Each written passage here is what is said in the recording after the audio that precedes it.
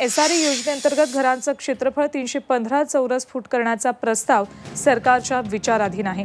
सध्या या घरांच्या क्षेत्रफळाची मर्यादा 269 चौरस फूट इतकी आहे। ती वाढवून केंद्र सरकारच्या गृहनिर्माण योजनेतल्या घरांप्रमाणे 315 चौरस फूट करण्याचा सरकारचा विचार आहे।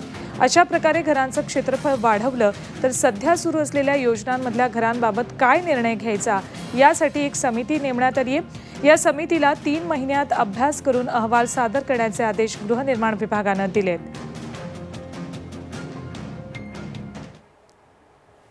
या संदर्भात आपण अधिक माहिती घेऊयात आमचे प्रतिनिधी सागर कुलकर्णी यांच्याकडून। सागर, काय काय हे सगळे बदल असणार आहेत? सुवर्ण नॅशनल हाऊसिंग कॉर्पोरेशनला च्या वतीने जे दिल्लीची ही कमिटी आहे त्यांनी साधारणतः किमान 300 स्क्वेअर फूट एरिया देण्यात यावा अशी स्वरूपाची सूचना केलेली आहे। त्या अनुषंगाने राज्य सरकारच्या गृहनिर्माण विभागाच्या वतीने अशा स्वरूपाचा निर्णय घेण्यात आलेला आहे की एक समिती असणार आहे ज्याच्यामध्ये सीईओ एसआरए असतील, त्यानंतर महापालिका आयुक्त असतील, MMRDAचे आयुक्त असतील आणि नगर विकास विभागाचे म्हणजे नगर रचना विभागाचे उपसंचालक अशा चौघांची समिती असणार आहे। पुढील 3 महिन्यामध्ये ही समिती देणार आहे। जर तसा विचार केला तर आता 269 कार्पेट एरिया हा एसआरए संदर्भात दिला जातो। आता याच्यामध्ये जर वाढ केली गेली तर त्या घरांचं क्षेत्रफळ वाढणार आहे, त्याचबरोबर त्या घरांचा खर्च देखील वाढणार आहे। तर तो खर्च किती वाढणार आहे? कारण की राज्य सरकारने 2011 पर्यंत ज्या झोपडपट्ट्या आहेत त्यांना घर देण्याची भूमिका घेतलेली आहे। जर ते कन्स्ट्रक्शन रेट प्रमाणे रेट घ्यायचा असेल तर तो किती वाढेल याकडे सगळ्यांचं लक्ष आहे।